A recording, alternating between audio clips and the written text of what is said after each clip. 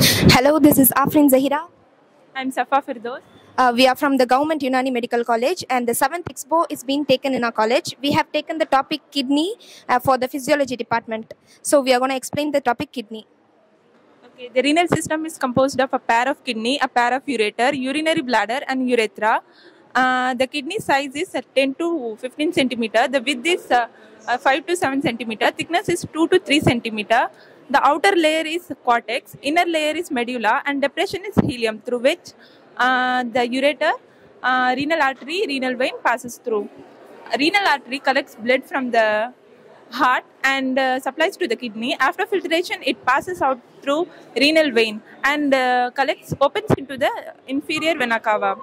The filtered blood, after filtration, the urea passes through ureter and collects into urinary bladder. After the feeling of micturition, it passes out. There is a functions of kidney. The main functions of kidney are: it removes the waste products and drugs from the body, releases the hormones that regulates the blood pressure, produce an active form of vitamin D that promotes strong, healthy bones, balance the body fluids, and control the production of red blood cells. The main features are: kidney are the chief excretory organs, which are made up of numerous nephrons, which are its functional units. Kidney is divided into the outer renal cortex and inner renal medulla. The renal pelvis has projections called calcices.